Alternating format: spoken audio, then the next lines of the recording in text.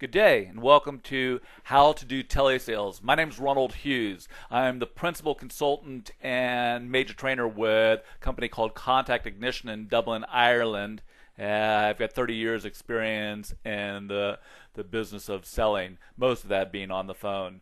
Uh, Interesting. Today I want to cover a topic that is covered throughout my website and here on YouTube. So there's an awful lot of information that's already available on most of the things around how to do sales, telephone selling, covered throughout the site. So check the other videos out. And please make sure to rate this video at the end. That's the way I want you to pay for having watched this. Yeah, if you're going to agree to watch this, tell me how you feel about it.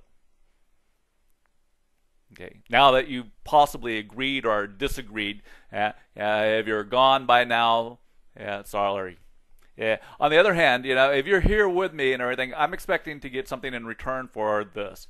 So here's what I want to give you. I'm going to tell you a few little things. One is that at the very beginning of a sales process, you're marketing. You've got to capture somebody's attention. You've got to bring them to interest and desire before such time as you can start talking to them about what their needs are.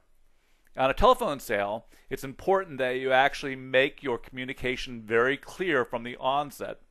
Now, there's a lot to do with pace, pitch, power, pause, punch, and pronunciation in your voice that you need to start with. But the main thing is that you need to give some sort of credibility to your conversation, and you need to express that there's something in it for the decision maker. You need to make those decision makers think about what you're doing from the very onset of the communication. They have to be very clear that they're going to get something at the back end of this, and in exchange, you're going to get something. It's got to be win-win, or both of you aren't going to go forward. So you got to think from the very onset, and you've got to talk directly to the person that you've got on the other end of the phone. That's a difficult situation because we need to have something to help us to build rapport as well. In order for me to talk to you here now, it's very difficult because I've got this black dot staring me in the face. And that's you. That's the you that I'm talking to. And I got to communicate with that black dot at the moment.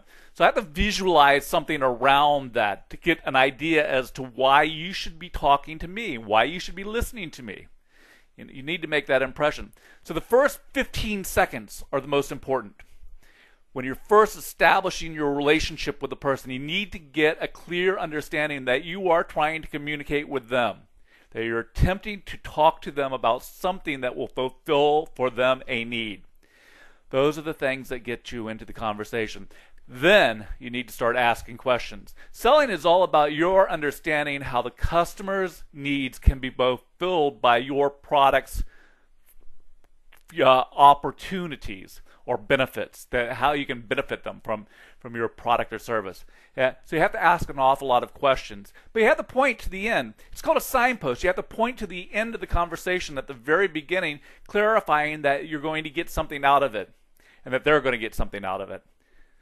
Look, I hope that might help you to focus in on what you need to do in telesales. There's a bunch of other stuff around the website here on the YouTube site, or on my website I have materials to link into the blogs and things that I write on sales. If this has been beneficial, please go to the YouTube site and rate this video and comment on it.